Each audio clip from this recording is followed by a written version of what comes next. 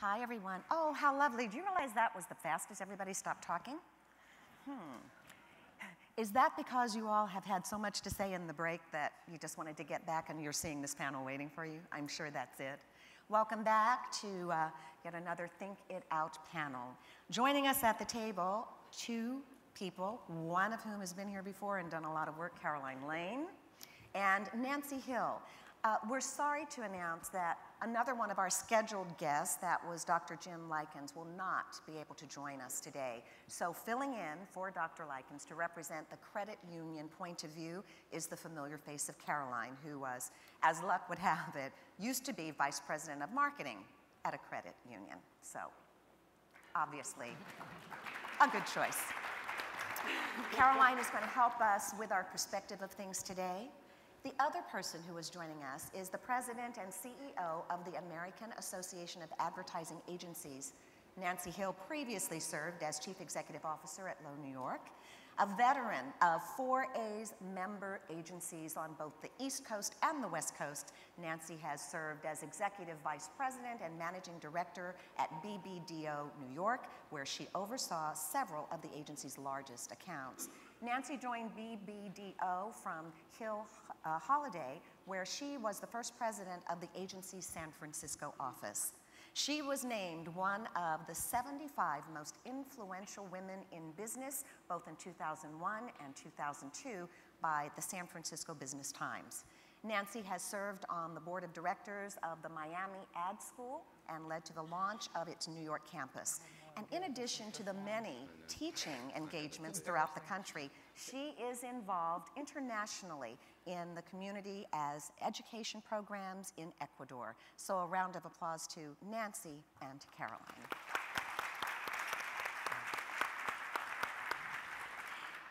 Well, as we have said with regard to these sessions, it is a round table. We're talking, but our audience, the members, the customers, as Jeff has called them, are listening in. What do they need to know? You know, I always take a lot of notes. I always try to make sure that what I'm saying is what the audience would want to know. I think the first thing is, everyone is saying this is great information, but what do I do now? How do I go back and communicate this? Jeff, how do they start? What do they go back? How do they communicate it? Do they take one or two things and try and talk it up, or what? What's the suggestion? And I will ask each of you for your opinion on that. You know, my thought would be that you look for the nuggets, the two or three things that could change your business, that could change how you interface with your customers, that could drive new business, that could get new members. You know, there was so much here over 3 or 4 days. My guess is 3, 4 things that would really change your business, that would really change your business. Okay. So that's what I'd look for. Caroline. I loved what Nancy Lublin had to say about don't hide your light under a bushel. I mean, I think that is such a great message for credit unions. We have such a fantastic story to tell, and I think we are too modest sometimes. I mean, a little braggadocio might not be such a bad thing. Now, that's interesting because I so agree with the fact that I think the credit union is hiding its light under a bushel in many things and in many ways. But Brett, as we get to that, don't you need to know what the message is going to be when you let that light shine bright? I think that was part of what you were saying. You can't just say, here's the spotlight, now what? I think the difference is now that it's not just about shining the message, but delivering on the message. So how do you measure the success of the way you engage customers? Well, previously, we'd look at things like brand recall and how the message had impact from an advertising perspective. Now, people have got the ability to respond in real time and vote with their thumbs and vote with the mouse. So we have to start thinking about the way we engage customers in a different way in terms of measurement and allowing experimentation. I think one of the tendencies is to say, well, we have not done that before and this is the way we do it. So when you measure things, you find some opportunities, those 3 or 4 things where there's a gap or there's an opportunity, and then experiment in that space, try some different things out. You know, I think what's interesting for me is I actually am a member of a credit union. Here's the reason that they're clapping. Okay. I asked Tony Hawk if he was a member of a credit union. He wasn't. He didn't quite expect the question to be asked publicly. I have asked each of our guests because I think it's important for this audience to understand that if you have people who have means and have interests and all that, why have they chosen a bank over a credit union? So that you are a member is why you got the round of applause. Thank you. Yeah. Well, let me explain. I grew up in a very small town in western Pennsylvania, and there is a credit union there called Waycops. There's also a local bank there called Northwest Savings Bank. And then, of course, I live in New York, so I have a bank in New York called Chase. And I bring this up because my way of communicating with each of those organizations and the way they communicate with me is completely different. And when I think about the way Waycops communicates with me, they're really not even on my radar screen. It's kind of a weird relationship as opposed to the way Chase Bank communicates with me, or even the local bank in that town, Northwest Savings Bank. And I thought about that a lot after I was asked to come be here today, because communication and the way you engage with your customers, especially today, really needs to be a two-way dialogue, and Waycops continues to make it one way, pushing their message, never asking me what it is that I want from them. And I think that's a really important thing to keep in mind. The banks have gotten much better at that. I have my Chase app. I have my Northwest Savings app. I don't have an app with Waycops. And in fact, when I want to do something with Waycops, because I'm in New York, I have to call them up between certain hours, make sure I get a human, because they don't have anybody answering the phone, and then talk to them about what it is I need to do. And that's a very different relationship. And I have it more out of necessity than anything else. This speaks directly to what you were saying.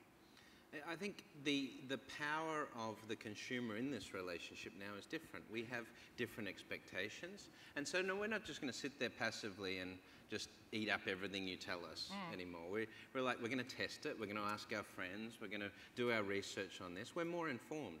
If you take, say, the wealth management space, members who invest or customers who invest these days, banks are finding that these people are coming in to have a discussion about mutual funds or the stock market, and they're better informed than the banker who's sitting there selling them the product, because they've been sitting at home, for the last 3 weeks doing research on this, and they come in to ask all these questions, and the banker's a generalist because he has to be. So this is the challenge we face right now, is we're dealing with a smarter, more informed customer set. And you can't just assume that they'll just believe what you say anymore. They're going to test that. It's all about the experience. You just explained what the experience is like. Caroline, I mean, we have heard Brett talk about it. Jeff has talked about it. You've heard now from a credit union member, of this problem. How does the member experience become enhanced and better among credit unions? That's a great question. Having worked at a credit union, I know that many, many times when we would get survey results back, because we did talk to our members, we did gather quite a lot of data, and their number one complaint would be about access and convenience. Not quite exactly what you're talking about, but the fact that it was just tougher. There weren't as many branches, there weren't as many ATMs, and so I do think technology is one thing that can help solve that. I think social media is another way that we can create more of that two-way dialogue and create more of that immediacy of connection. I've heard a lot about that. I'm thinking about that differently than I did 2 days ago, because I think some of our outside speakers have stimulated some of that conversation here.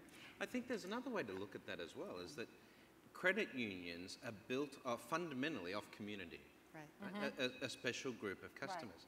And social media is about community. So theoretically, credit unions should be better at participating in social media than the big banks, because they already get community and they exist in a community. They know how to foster that sense of community. So it's just taking a physical, geographical community or an industry community and putting it on a digital platform. It should be easy. But don't you think one of the barriers is, I don't know what to say? I mean, I don't know how many times people over the last 2 days have said, well, if you did a category campaign, like I do things, what would you do? And I said, I don't know yet. I mean, you need to do research, you need to talk. But the question is, what would you say? And unless you have the answer, you tend not to talk to people.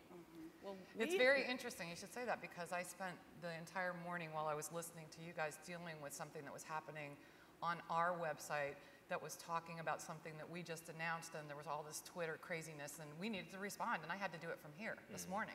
Because it's just one of those things, you cannot leave the dialogue unanswered, because everybody expects an immediate answer, and Gen Y, it gets even worse. If they put something up on their Facebook page, they expect somebody to be paying attention and responding to it within the next 5 minutes, and if not, they didn't say it right.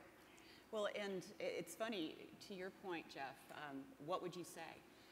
I was talking to our ad agency just before I came up here, and I was reminding him that, gosh, we have talked about category advertising so many times at Co-op, and what could we do to help the category? And we were laughing because we had come up with a campaign that actually had some research behind it, and the message from that campaign was, I promised I would be provocative this week, right? The message from the campaign, the tagline was, the simple truth is, to promote credit unions, the simple truth is, banks hate you. That's why they treat you so badly. And we really went some distance with that and explored some creative around that. And because I like really, it too. You said you like it. if Jeff, you, do you yeah. like it? Jeff's To not think about sure. that a little Okay, bit. keep going, but I think it's important because what The you're only, talking the only about. risk is it could drag the whole category Yes. down, Right. Yeah. But it's a risk. Right. Right? And so that's what we're trying to get everyone here to understand, that change does involve risk. It's just how much risk are you willing to take? Is it creatively have boundaries that will give you some kind of return on your investment that will be a positive? But I think the message also is, if you're going to do something, if you've got to be serious about the listening component here, because it's the feedback and being able to respond to that. Traditionally, if we look at advertising, it's about, let's create a message about what we want people to think about us. And it's creating that messaging platform so that we can change how people perceive us. But we've now got a competing voice in respect to that now, which is what others are saying about our brand. So it's not just what we're saying about it, it's what others are saying about it. So being a part of that conversation is very important.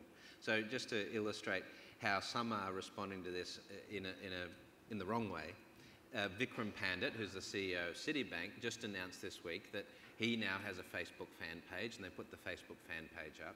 And then in the next breath, the PR people were questioned about this, and they're saying, well, he doesn't actually use the page, right? He doesn't actually update the status. And Not good. It's not good. Yeah. It's like, so everything you just did is worth nothing now because you had an opportunity there. Either do it or don't do Right, it, but yeah. don't pay somebody else to do it. Yeah. And that's what unfortunately, most of the big CEOs are doing. They have 2 or 3 people who are their social media responders, and it doesn't feel authentic, not Yeah. only to the person, but to the brand. Yeah, Right. Tony Hawk does his own tweets. We loved that. it's great. It is, though, an opportunity, and what you said, Jeff, earlier on about the fact that credit unions should see that they still have an opportunity to own that space or to take that space, to be able to change their approach, the way that they do things, this shift. Talk to us a little bit more about how you make this shift, because everybody is really nervous about it. They're still saying it's too risky, we've always done things this way, but you are promoting that there is the possibility for change, how they do that. I think I would try to make the distinction between communications change and operational change. I don't know how you make the operational change. What I do feel strongly about is that oftentimes, and you would have a lot of experience with this one through your background, oftentimes, let's call it a campaign, doesn't have to be paid advertising, but a campaign can coalesce an industry. It can bring them together around something that nothing else can. And so from a communication change, you can work toward that. You can take baby steps toward getting to a campaign for credit unions. Operationally, you then have to pay off whatever those promises are. Right. And I think actually for credit unions, it's to be very difficult, frankly, and I think you'd have to be very careful about promises because you're all independent, you're all over Yeah. the United States. And we had this conversation, I guess it was at dinner, and I said, sometimes when you don't have a hard promise to make, in a way, Got Milk, we didn't have a hard promise to make, right? We didn't really have anything to say. I think you end up in a better place by saying, you have an option, right? So if there's this huge cynicism and this huge amount of actual anger about being victimized, which, by the way, I would guess a lot of people feel victimized by the financial services industry. Right. Sometimes it's enough to say, you know, you have an option. You have a choice. There's another way to do it. Now, there's no promise in that. And you don't have to do that using negative. You can use Exactly. do that positive. Because I think one of the things about credit unions, when I think about credit unions, they do have that community positivity. And I would hate to see, if anybody went down that road, you taking a negative, because I think it could hurt the thing that you have the highest regard. It's a tough place to go. There's a danger, though, that we too often, I think, stick to wearing the white hat, and we so rarely take the gloves off. And really, the banks have done some things to, frankly, mistreat the consuming public. And I think they do hate some of their customers. Yeah, they probably do, but I think I could be wrong about this, but I feel pretty confident that all of your member customers also have a bank account. Oh, yeah. Right, so there are multiple, you use multiple Like I do, financial yeah. services. Yeah, right. So one needs to tread a little carefully on that one, because they already have a Schwab account and a Citicorp account. And I don't know whether you guys saw the Move Your Money campaign that was big. Yeah. You know, so this is I think this is an example of what you're talking about. And it was reasonably successful. About 4 million people went and opened bank accounts with community banks and credit unions for that very reason, that it was sort of paying it back to the big banks who caused the global financial crisis. But then after that, you've then got, okay, so now what's different? And there's where you need sort of a service strategy, really, because that's what's got to make you different from a long-term perspective rather than just the message. It's absolutely true, because there are case after case after case where there was great advertising, wonderful positioning, but the product wasn't fixed. Right. And it killed it. And they won't come back. You're going to get one chance. If you're going to put a message out there, you're going to get one chance to prove it, and you won't be able to do it again. So it has to be managed very carefully. Jeff and I were talking a little while ago about these baby steps. And I don't know where you got to when you did that campaign, or how long ago that was. We actually never did it. Or It was a thought on a whiteboard. Or even the research that went into it in terms of the timing. But what we talked about, because I actually have worked with a couple of national associations who tried to get to that place, because they did want to emulate Got Milk, and it just felt like it was too big of a hurdle to get over. But if you do some research that doesn't have to cost a lot of money, and you find out if there's an opportunity, there may not be, and if there is an opportunity, what it is that you can exploit, and then come back and say, okay, we have an opportunity to do this, and that research might only cost you $50,000. It's not a $20 million advertising campaign. well, with online research, it might cost you a lot less. Could be actually. less. Exactly right. Well, in fact, we have had speaker after speaker say, and Nancy Lublin, who was here and was talking about you can do less with more. Yes. She started out in her first business with a $5,000 inheritance from her great-grandfather. It's Dress for Success, which is hugely successful. So the doing more with less theory is very important. But the question I'd like to ask you all, and I'll start with you, Jeff, is in order to make this behavioral shift, how do people commit to that? You know, how do they do that? Much like the story I said of my husband and I now only have our smartphone. We don't have a hard line. We made it, as you were saying, because we trust our children. They're the element, they're in the midst of this, and we're doing it, and it's okay. But a behavioral shift is very difficult. How do people begin to commit to it? In terms of the customers? In terms of the customers, yes. You know, I think it starts with a very good idea, and as I tried to express, and I don't know if it was successful, but, you know, the person has to run into, the customer has to run into that idea 20, 30, 40, 50 times in different places at different times from different people before that idea starts to get below the surface and get down to where they're thinking, yeah, you know, I've heard that about credit unions. I don't know where I heard it, and then the person they're sitting with said, you know, I heard the same thing. Where did you, I don't know, I think I saw an article about, and so it's repetitive, not in a boring repetitive, but to break through the, I don't know how many hundreds of thousands of messages we get a day. It really takes a tremendous amount of frequency, but not in the traditional advertising reach frequency, but in the conversational frequency to get below the surface to get into that consideration set. It really requires a lot. The number of messages these days is exponential. I mean, when you just think about looking at your own Facebook page and the message after message after message after message, and sometimes it's people saying, you gotta love the way J. Crew handled something, or you gotta hate the way Gap changed their logo. That happened so fast. Yeah. When Gap changed their logo, they had it out a day with a new logo, and within a day they were apologizing for changing their logo. But that's because they are engaged, they have the feedback, they understand what the But customer's the mistake they responding to. made was They should not have tested engaging. it before. Exactly, Yeah, not engaging. all they had to do was ask. Exactly, they'll get response. I mean, Starbucks just took coffee off of their logo. Right. They took their Yes. name, Starbucks Coffee, off their logo and left whoever she is, The mermaid. the mermaid, up Right. there. We'll see.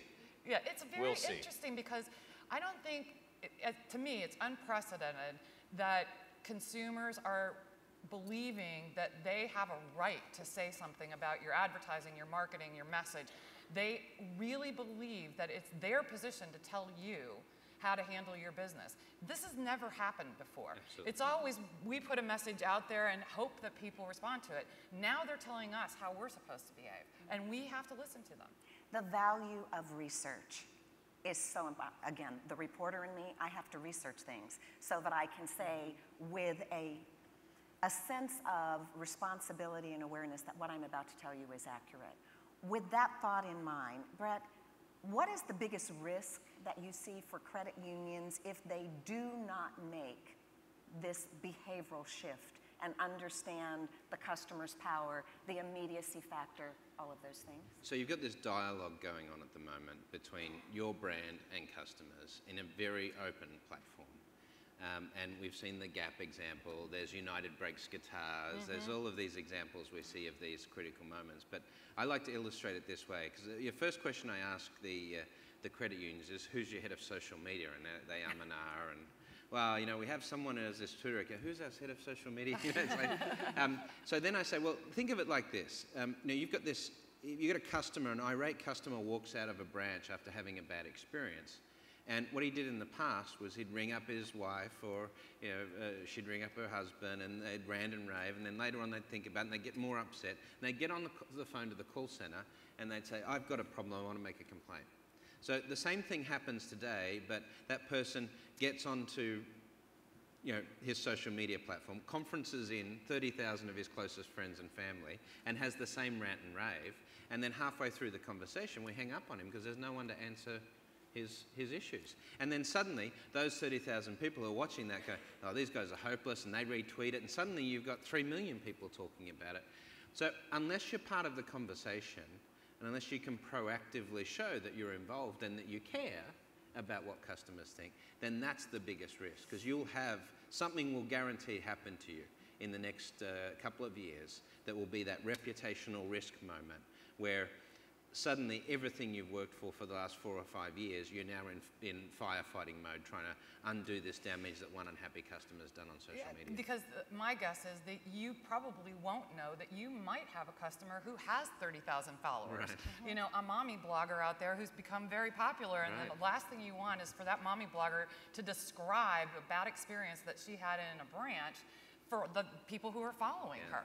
And you just don't know. A lot of those people live in our little communities and are just doing things from home. It's not like they have to be nationally famous anymore. Right, and conversely, you take that same mum who's a blogger and 30,000 followers, and she comes in and asks for a credit card, and you say, she's got a marginal credit rating, sorry, no, you don't qualify. And it's like, hang on a second.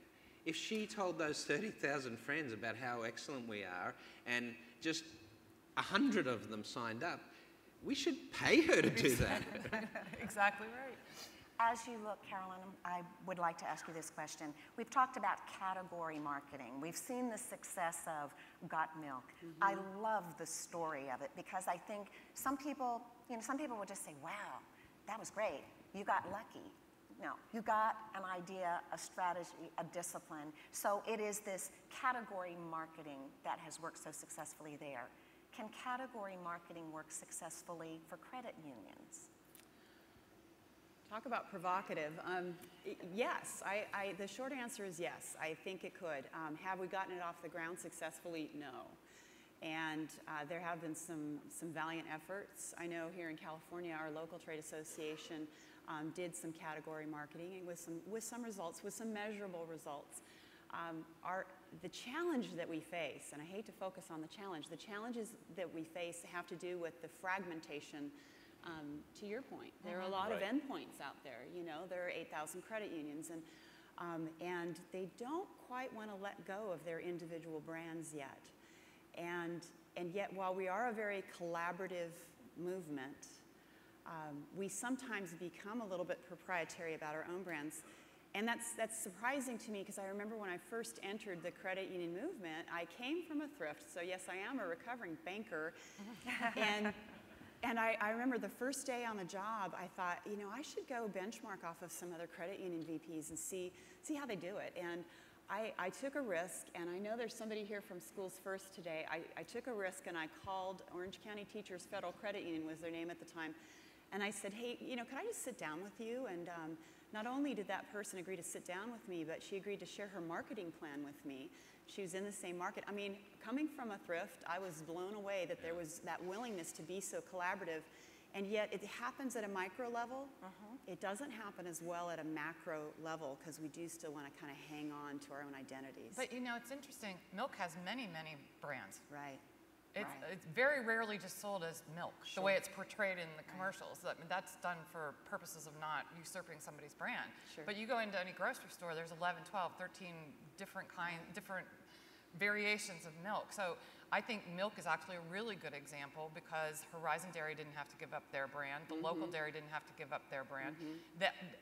When you do category marketing, you can lift all boats with that advertising. Absolutely, raise the entire category. Absolutely. Yeah, I Yes, agree. I mean- I do agree, by the way. Yeah, if you think about it the other way, if the category is a pie and you're fighting for share, right? If the pie shrinks, then your share goes, your business goes down, and the only way to get more is to lower your rates or lower your price, or in your case is raise your rates in order to get more. If the pie is growing, it's when brands do the best. Exactly. It's when brands do the best is when the pie is growing. So they work together. The category program grows the pie at the same time that the brands, in this case the credit unions, individual, then it's their job to grow their share. Right. That's their job is share. And But leverage the national campaign at the local level Absolutely. because it makes it much easier at a local level to do your marketing when you've got a national umbrella campaign. Absolutely. Preachers meet the choir. I mean, I could not agree more. And I do think that there needs to be some recognition that credit unions are a category. We should be a brand unto ourselves. We are different. I mean, we don't have paid shareholders. We don't see after a board meeting the board members trotting on down to the branch and cashing their check, which I used to see at Downey Savings, who's gone now. We don't see that, but we do see our categories shrinking. The pie is getting smaller, and we do see single-digit market share, and that hasn't moved. And we haven't even seized on the fact that banks are tripping all over themselves. And that, gosh, as a marketer, that's just a big juicy apple I want to take a bite out of, and it's a problem we haven't solved yet. With that in mind, Nancy, what are the commonalities of best marketers? Because I think what you just said is to seize the opportunity, you have to know, what do you use? What are some things, you know, among wealthy people, for example, they say, you know, wealthy people love their job. Wealthy people understand that they find a dollar and it's not, what can I do with this dollar, but what can this dollar do for me, sort of thing. So what are some of the commonalities for best marketers so that our credit union attendees are able to say, we can do those, we can embrace those? Well, I think when you look at some of the best marketing / advertising that's out there, number one, it's always focused, and it is relentlessly focused. Strategy by its definition means that you're going to leave some things off the table because it's going to tell you not only what to do, but what not to do, because if it's not on strategy, it doesn't get done. The interesting thing about advertising is that people will consume whatever it is you're asking them to consume off strategy. So you can't tell them, as Jeff said, you can't tell them what to do. You can tell them how you would like them to think and where you'd like them to feel about your brand. Look at Apple. But you really don't want to demand of them that they go into the credit union tomorrow and open an account. They need to have a reason to believe that that brand fits for them. I think, Jeff and I were talking about this offline before, about this shift, what social media and digital has done from this sort of messaging platform to now an engagement platform. And I think what's clear out of this is that there's going to be marketing departments which are really challenged by this shift. And, because you've got these marketers who, for the last, I don't know, however many years, decades, have been in this process where January will advertise credit cards, and February will advertise personal loans, and March will do this campaign approach. Whereas now, the campaigns do help stimulate, but now it's more about that engagement strategy at any point of time where it makes sense. And so partnerships are going to be really critical in the future. You can't keep it all in-house. You've got to have strong agencies. You've got to have strong partners. You've got to, there's too many technologies now. There's too many ways of getting that message or engagement happening that you can't have. Credit union can't possibly have all the skill sets required. And I'll just make a plug for our members. We have almost 1,000 members. I would guarantee you that in every single one of the towns that you're in, you could find one of our member agencies who'd be willing to work with you. It doesn't have to be a Jeff Goodby. It can be somebody in the local market who understands your brand. Well, and you put in a plug, so I'm going to put in a plug. And of course, Co-op can help our member credit unions with that as well. I mean, by extension, we know a lot of credit unions don't have big marketing campaigns. I came from one. We do have some marketing materials that they can use to lift the brand. We have the ability for them to push marketing messages out to their ATMs. So we have some tools, and obviously, these aren't wealthy organizations all the time. I mean, it's tough times in financial services. So how do you there's my find plug. the focus, though? I think the focus is so critical. Again, as a reporter, if I were coming here to cover the story, I would have listened, and I would have, as I do with my takeaways, I tell you, what the notes are, but the things that really resonate with me. Focus is so critical. I don't know that everybody is focused on this. I have heard people talk about, should the name change? Should we call ourselves credit unions? I mean, I thought, that was a good point, Jeff. I really should like we? that. Yeah. Should it be called credit unions? Expound. Talk a little bit more about why you wondered. Yes, Thanks, I'm putting guys. you on the spot. No, I think the fact that credit union, that's what you call yourself already. You can't just say, oh, we're not going to call ourselves that. We're going to be something else. But I do think that one could talk with consumers and say, both people who are your current customers and non-customers, and say, if we were to describe an organization that did the following things, what would you think of them if they were called this, if they were called that, and if they were called credit unions? What would you think? What comes up for you? And frankly, it could be qualitative stuff. It doesn't even have to be big quantitative research.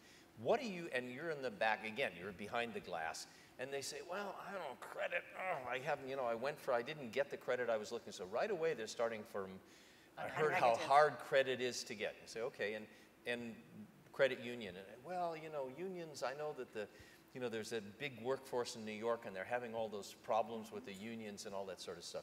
And you say, okay, but, and so you work your way through that, and I'm not saying the name should change. What I'm saying is be aware that you have that name, and it has certain baggage, it has good things and it has bad things, but if you don't recognize it, then you can't work through it, you can't work around it. I've got an idea. Why don't we call ourselves We're Not a Bank? Well, okay, but that's the option thing that we were talking about before, is sometimes just saying you have a choice is just about all you have to say to get people to think, I didn't realize that. You mean I have a choice? Yes. I don't have to go to a bank? Right. That's not a bad start, guys. Right, I mean, exactly. That would be okay for me. I think Exceed Federal Credit Union may be the one who said that their tagline was banking without the bank part. I think that was theirs. If I'm attributing it to the wrong person, take me down later. But we have had some unbanks out there, that kind of thing. Yeah. And so there has been some of that, point counterpoint type of But positioning. nomenclature is important. I mean, It is very names are important. Absolutely. And, Much like you said, not members. And again, not putting, this I think was very good, because what you were saying is, ask the customer. You call them customer. Credit unions refer to it as members. It's not that you're saying that's bad. It is just they need to engage in conversation. Well, find out what it means. Right. I mean, personally, I don't know they want to be members. I mean, membership to me has a lot of attachments to it. Absolutely. Right, I'm going to get emails, I'm going to get mail in the thing, I'm going to have to attend meetings. I'm not sure membership is good. I don't know. So using myself as an example, until I knew I was going to be coming here to do this, I did not know I was a member. Seriously, I don't think of myself as a You member. thought of yourself as a customer. As a customer. I did not realize that they even referred to me as a member. So And yet, and yet credit unions think that that builds affinity just by use of the nomenclature. I'm not sure that's necessarily true. Well, you can find it out, though. Well, it could be if you could define what the benefits of membership are, with apologies to Amex, right? But you know, if people identified the fact that being a member was a special class of customer and that I got benefits from that, then, but you know, have we articulated those benefits of being a member of a credit union Maybe versus not. being a customer of a bank? I guess that's the question. Maybe not. I want to make sure that all of you know, as we've done the last couple of days, do you have questions? Is there anybody out there yet with a question? Please get ready, because we will definitely have that conversation with you.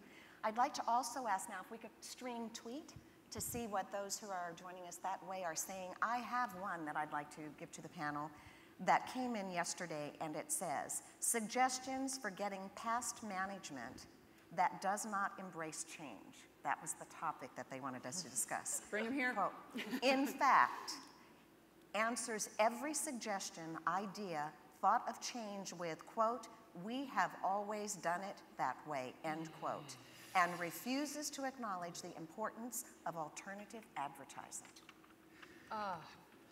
I would say two things. One is, it's easier to ask forgiveness than ask permission. So just go and do it and then prove it works. There you go. I like that. That's my philosophy as well.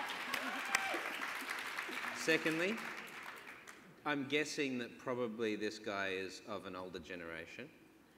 Meaning the manager. And Yeah, the manager. guy. Yeah, or the manager. guy. Right, sorry. Two rather big assumptions. It's probably true. Bring the grandkids in to show them how they use Facebook or their mobile phone. Here is something else. Let's see. Credit union, especially the word union, has a bad connotation. Is a name change in order? So here we are. We're on point. This is one of the things that, as you were suggesting, Jeff, there needs to be a conversation about it. Unbanks. I like it as a start. I didn't know I was a member. I thought I was a customer. The reason, let's see, you can spend millions on ads, but if my friends say you suck, no dice. Exactly. In fact, great advertising will kill that product fast. Absolutely, absolutely. So there are lots and lots of opinions about traditional mass media. Is it dying or is it evolving? It's definitely evolving. It's not dying. Until the experience of watching the Super Bowl is as good on your handheld device as it is on your television, television's not going away anytime soon. Is it changing in terms of the way that we use it and the way kids use it? Absolutely. Kids want to watch television on whatever device, whenever, wherever they are. Consequently, they don't think anything of watching Hulu on their mobile phone. But I think where we are now is that we have actually a wider net in which to put our messages. And we also have to use them differently. Many times what's happening on television is getting tweeted at the same time that it's getting IM'd, at the same time that it's getting sent out on somebody's Facebook page. So it's not just one screen at any one time or one device at any one time. And I think the trick is to navigate all of the channels that we have and make sure that they're all working together and adding up to a very authentic story and narrative and dialogue that we're having with our consumers.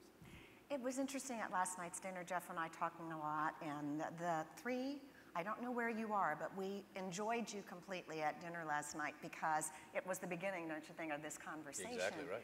Exactly. And one of the things, as we try to figure out how do you get new members, customers, whatever that nomenclature is going to be, and then you introduce us to your daughter in your presentation, and you say, she's not going to do it that traditional way. How will credit unions get, her name was Hannah? Yeah. Yeah. How will credit unions get the Hannahs and her friends? And furthermore, do credit unions need to change the opinion that we really want people who have money? And you may love Hannah, but Hannah has no money. And so therefore, is she and her group the right new customers? I tend to believe the organic growth says you better get her early. Yes. But your comment. Well, if you take a long view, obviously. And I think also if you look at those customers, they can be more profitable because of their use profile. They're not coming in using the branch all the time. They're not, you know, they tend to save more. You know, so there's a different mix where you can say a customer that may not have been profitable before may be profitable if their behaviour is different. There's an opportunity there. But I think if those kids, the Y-Gens today, they're much more likely to have affinity with your brand if they've got a message about that brand on the phone or via social networks than they would be through TV. And the way they consume content on TV is they download a program and they watch the program. They don't watch TV commercials. Right?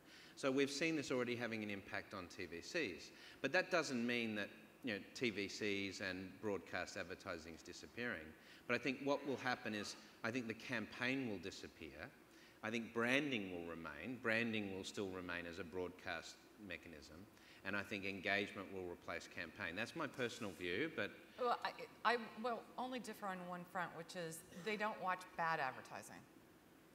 Because good advertising goes viral. Good right, advertising okay. goes viral. So, Boy, does it. you know, if your message is right, if you've managed to reach their head, their heart, or their funny bone, one of the three, then they're going to do something with it because that's what they all do. They'll parody it, which Right. you have to let them do it. Yeah. You can't deny them that, but that's how it gets out there. They don't watch bad advertising.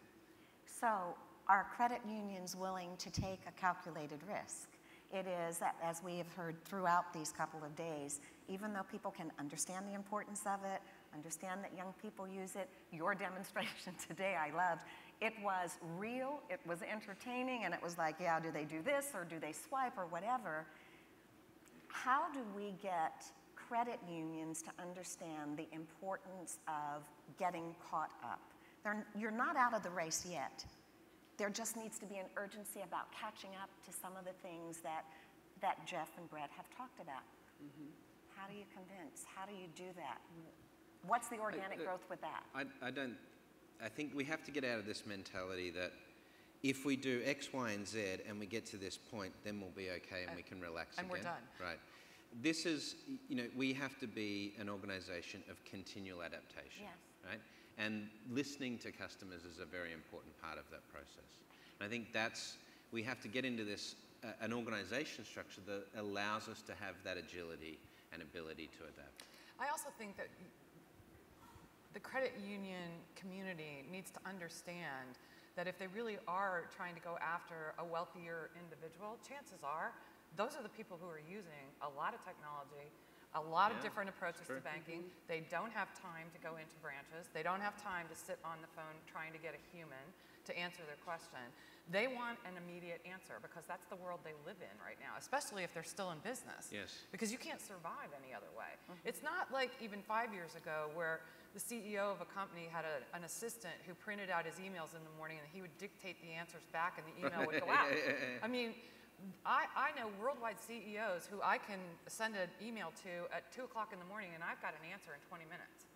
So the fallacy that the wealthy are not involved in all of this is just dead Absolutely wrong. agree. So maybe the question, Caroline, to you should be, what should credit unions stop doing in order to have the resources available to pursue this? It's not a race, it's a marathon. I always say, you know, with money, it's the journey, and we heard that term journey today, and you don't reach a destination and then go, okay, we're there, it's fine. Right. What should you stop doing? Well, I think that back to that research question, I mean, credit unions would be well served to know exactly what's meaningful and relevant to their field of membership because, you know, we have some high-tech credit unions who do expect the latest and the greatest, and if you don't have it's certainly a fantastic mobile banking application, and that's just table stakes and probably a lot more than that, you're going to look irrelevant to that field of membership. There's some occupationally based credit unions, far fewer than there used to be, who really aren't demanding as much. And so let go of what is not important to your member base. Okay. You know, can I make a suggestion? One thing that might be helpful is if co-op could help design that survey Right. and then make the survey available to the members to send Great out to their idea. local community. Yep. Because sometimes designing the survey is a costly Sure, effort, sure. but if it were done at the trade association level and then given to the members and put it out there in their local community, Yeah. it might be a great way to start. And maybe also just collect together that sentiment analysis about what people are saying about credit unions, the good and the bad, and see what are the influences. Yeah, I think it's a good idea, but what I think would be even more persuasive in the end is if one did a national study and then had a whole series, same questions, Yes. a whole series on a local level. So maybe by region, not by, you know, maybe you do Northern California, Southern California, Valley. But if you could then say to people, look, this is what your customers said nationally, or non-customers said nationally, but look, California is very different than New York in that respect, right? Those are big differences. Now suddenly people are saying, whoa, that's really interesting, because I can tell you that the Central Valley of California is going to have a different point of view about That's credit absolutely unions true. than San Francisco. Absolutely Yeah. can Yep. tell you that, Absolutely. because it's ag-based, it's community-based. So, you know, running that nationally and then Yep. on a regional basis could be really an interesting project. And I like your suggestion very much. That's something that co-op could easily facilitate to make some kind of more grassrootsy kind of tools available. We're not a trade association, but our trade association does do some of that research. Feline Research Institute, who was one of our guests here this week, they do some fantastic stuff. And so maybe in collaboration, we could do things on a Sure. broader level Yeah. as well. Yeah. We have a question in the audience. Hi, please give us your name and your organization. Hi, Tabitha Garvin with the Montana Credit Union Network. We had a very successful statewide campaign that was very focused. It was on small loans under $300. Short term, we were looking at the issue of payday lenders and predatory lending, and we decided to advocate and bring awareness to what credit unions can bring to our entire state. And we found outside funding, so it was not funded by a single credit union in our state. They didn't have any dollars in it, but they got the benefit. But we had to work really hard to get their full buy-in because our embarrassment would be if somebody came in to look for a loan and was told, we don't do anything like that, get out of our doors. And so we had to prep every credit union in our state for how to respond, and we've seen a great increase. And like Jeff experienced with the Got Milk, we paid for 1 month of advertising, and those ads are still running 7 months later. So it can be done. You just have to work hard. Wow, how did you find outside funding? We went to the national level, National Credit Union Foundation. We applied for a grant. There you go. That's wonderful. Any comment? All right, let's look at tweets. Please let me know if there's anybody in the audience. Yes, create the survey. You see, does this prove the point of social media? Immediate. I mean, there's feedback, so it is worthy, at least in the minds of one person, and we don't know how many followers that individual has, how many friends or whatever. Disneyland 4X is a study in storytelling as value. Value without story means you're a commodity like the electric company. Have a look at the next tweet. I've got it on the phone. Oh, please do. So, reading live tweet screen more than listening to the expert panel. What does that say about me? Please, what Corporate does that AED, say? right? This is the new world. It is the new world. Everybody has ADD. We're vying for your attention against Twitter. I get it. It's no problem. Buy stock in Adderall. We have another question in the audience. Where are you? Over here. Hi, you need to stand up. I can't Hi. find you. Hi there. This is Sandra Scott from Patelco. And all I wanted to do was to share our branding at Patelco. We actually did rebranding on our website and so forth. And we do not call ourselves Patelco Credit Union any longer. We just call ourselves Patelco. So I was looking at my cards, and I'm thinking, I don't think we write credit union at all any longer. and it's true. We don't on our cards or our website or any type of mailings that we do. But one other thing that we did was we changed our tagline. And honestly, I don't even remember what our tagline was, but I'll never forget this one. It's called Bank on Trust. And that's what we're using, and this is how people are remembering us. Although we are a credit union that's celebrating its 75th anniversary this year, we truly believe that this rebranding is going to be able to help us and engage with a new generation and hopefully continue to keep our long-lasting members as well. You So know, now that you took credit union out of the name, aren't people confused about what you do? No, just kidding. well, you know, there's a national precedent for that, which is GEICO, Right. which stood for Government Employee Insurance Company. But when they decided that they were going to expand their customer base, they just called themselves GEICO. And by the way, Aflac too. Yeah. And we changed our name from the American Association of Advertising Agencies to the 4As. Because there's big debate over what is advertising. So there is precedent for dropping the descriptor. Hey, you know, Kentucky Fried Chicken became KFC. KFC. Right.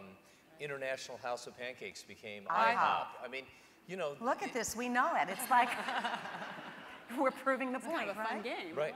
I like that. But there are reasons for those things. Well, in the case of Patelco, if I can put you on the spot for a minute, I think I was sitting in a California Credit Union League breakout session maybe 10 years ago, and I forget, I think it was at the time what would have been the equivalent of your CIO got up and said that some members thought that Patelco initially meant like an Indian restaurant because it had the name Patel in it.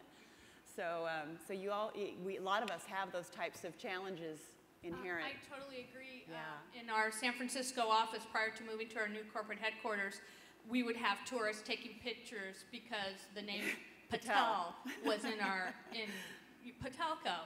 So it was quite amusing to see that, Right. you know, almost every day, having But- somebody taking that picture. But what do they say? As long, you know, the brand though, people still knew that it was Patelco. Even though some may not know what you do, there was a little mini buzz that was there. The idea is, what you're saying to everyone else is what? What is your message to them given the experience with your credit union? The message is don't be afraid to change. I think it will definitely carry on for you for years to come if you really attempt to take that risk. And I think that's what we did. Thank you. Because we were originally a credit union for a Pacific Telephone Company, Patelco. Right. Thank you very much. Any other And I comments? do that, by the way. All right, looking at more, are you going to do the tweets for me so I don't have to clean up there? Well, Are you tired? Okay, here we go. slow down a It's bit. impossible to draw the distinction between emotional connection and functional connection. They rely on each other. Yeah, I think, and I guess that's why I talk about engagement and journey, is that when you deliver a great journey and you engage customers, then they relate that as a great brand and great service, you know. But again, answer your messaging strategy, what you said about the product before. You can have a great message, but if the product doesn't deliver or you don't deliver, then it's not going to work. And I think, you know, that's one of the beauties of Apple. Almost every single one of their ads is a product demo, but it feels emotional. Yeah. And they're really, really good at it. There are ways to balance those things. Yeah. It's more difficult in the service sector. It is. Much more Granted. complicated because people deliver the service. So it's much easier when you have, you know, product standards and you know every iPad is going to be exactly the same. Right. And So people more don't run out of their credit union with their checkbook, right? Yeah. But here's an example. Like, so Citibank, and I'm picking on Citibank a lot today, so Do it, that's do it, fine. do it, it's all good. So Citibank launched an Apple store. Well, they even called it an Apple store, and they put one in Union Square in New York, and they put one in Shanghai in China, and they called it their Apple Store concept. So you go in, they've got all this glitzy technology, they've got media walls and, you know, interactive tables and all that sort of stuff. So I went in to Union Square to sort of try this out and sort of see what this Apple Store was about. And you know, you guys have all been into an Apple Store, right? You know what the Apple Store experience is like. It's not just about the technology they have there, but the whole package, including the fact that you can pay with your, you know, on a mobile phone, Exactly. right? But so I went into the Citibank's Apple Store. And I sat there for 15 minutes and no one came and talked to me. You can't go in an Apple store and not be talked to within 5 seconds. Seconds. Right. So Exactly. you know, it's like, okay, guys, just having technology in the branch doesn't. It's not a revolution. Exactly. Yeah. Yes. All right, another question. And we are down to about our last 5 minutes. Yes, your question, your name and your organization first. I'm Georgine Goodell with Belco Credit Union in Denver. And I find it real interesting when you continue to talk about surveys, because I think sometimes credit unions are very controlling in their surveys. Let me ask you the question and get the answer that I want to hear.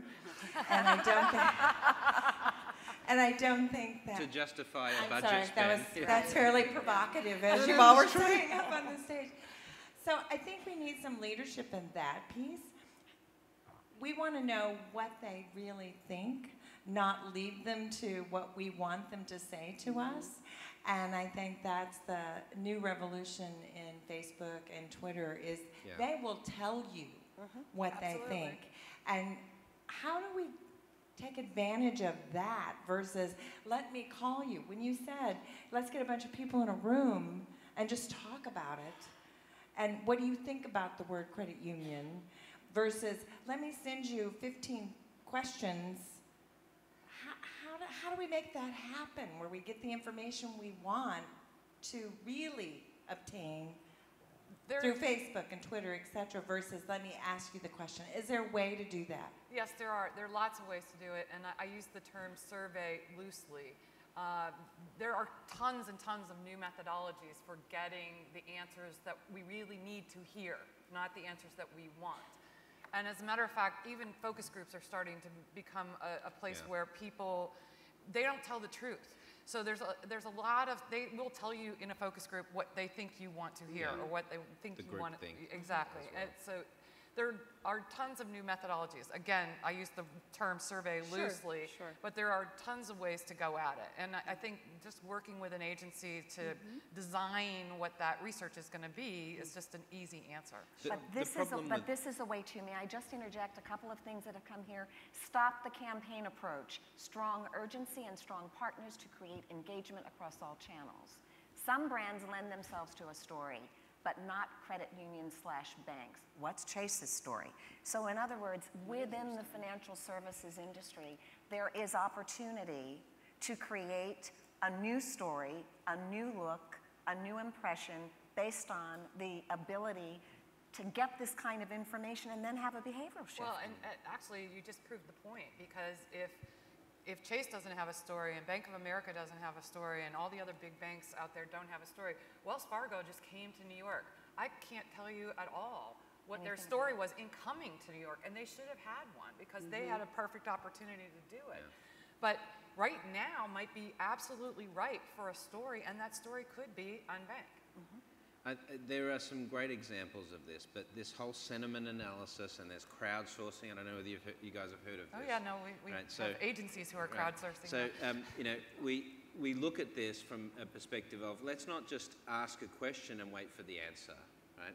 Let's see what new directions this sentiment or discussion or people could be talking about your credit union right now, talking about what they think it is that could take you in a completely new direction.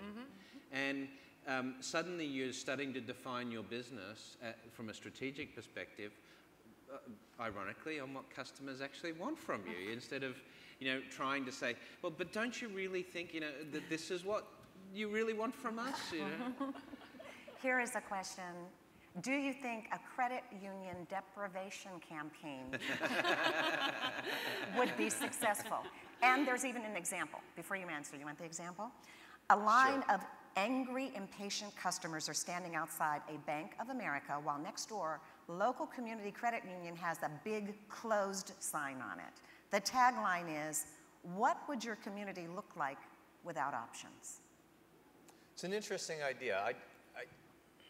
I don't know about credit unions, but I think the toughest of all questions that it's sometimes difficult to ask clients, and I will ask you guys. How do you think this country would change, if at all, if credit unions were to disappear tomorrow? Okay? If all the credit unions in this country, not your personal life, but if they all disappeared, what would happen to America? Would it suddenly, people wouldn't be able to get loans? Would they not be able to get checking accounts? Would they not be able to bank? Would they not be able to get mortgages? So if you think that way, I'm afraid for many companies, the answer would be America would go, oh, well, credit unions are gone. I've still got Chase. I've still got Bank of America. I've still got Schwab. So when I say you've got to find a place to add value, think of it that way, because honestly and truly, if, I mean, we almost lost to Lehman Brothers, right? This country would have moved on, guys. Right. We could have lost Lehman Brothers and we would have moved on. So we need to add value to credit unions. And maybe the unbank is a start to that, but I think it's a little risky to think we're so critical that if we went away, the world would stop. Because I don't think... I think that's a very, very valid point. If you look at Blockbuster, Borders, Absolutely. Encyclopedia Oh, yeah, Britannica. absolutely. But you know, this is the thing, is that if you look at the publishing industry today, the distribution mechanism is breaking down, but the content providers still have value. And my fear is that what's going to happen with the financial services industry is because we don't get the whole distribution thing, someone else will take ownership of customer from us, and we'll end up being this big pool of risk mitigation and product manufacturing, Right. and someone else will market and sell our products because they get customers better. And by the way, Telecom companies, retailers. Right, yeah. yeah. Apple, Well, and Google. even closer in, it could be the credit card companies themselves. You Yeah. know, Visa, American Express, and MasterCard are looking for new revenue streams because they're just not Absolutely. getting what they used to get. And so them making end around is sort of like, Yep. So that's the risk. If you're not really engaged and you don't own the customer, then someone else will. I would like us to end with this. Each of you think about the one thing, give one actionable takeaway that this audience, as you all prepare to leave and go back home, one thing that you would suggest that you want them maybe to focus on, to think about, to remember, as if you're sitting on their shoulders saying, remember, you committed to something. Because I think all of you here are committed to affecting some kind of change, right? Who'd like to start? Hard to I'll make it start. one. I'll start. I think where I would start would be with a large dollop of humility, which is to say, you know, let me be humble here for a second and admit that I don't quite know what to do. I don't know how to grow. And that first step, and I am going to have to change. You know, I have to admit it. I have to change. That would be a huge first step, I think. Just that acknowledgement, that humility, that just because we've always done it this way, as you said, Borders could say that too. Yes. And I don't know if this is a 12-step program. It is, no, it's a 9-step program. Okay, all right. And I would say that the next step is realizing that if we all stay fragmented, it's not likely that the category will survive That's a for fair long. comment. Yeah, that's a I good think that's point. very true. And I think again, the importance of social media, engaging customers, and mobile. That's been a consistent message over these last few days. So I don't know what you have to do that, but you know, two very easy things is just appoint someone at a very senior level to look after those capabilities in the organization. I also think that sometimes just the word change is daunting. It doesn't mean you have to go in and wholesale change the entire organization tomorrow. Pick one or two things that you think you can have good wins on and make those changes first and then go on to the next thing. It doesn't have to be everything all at once.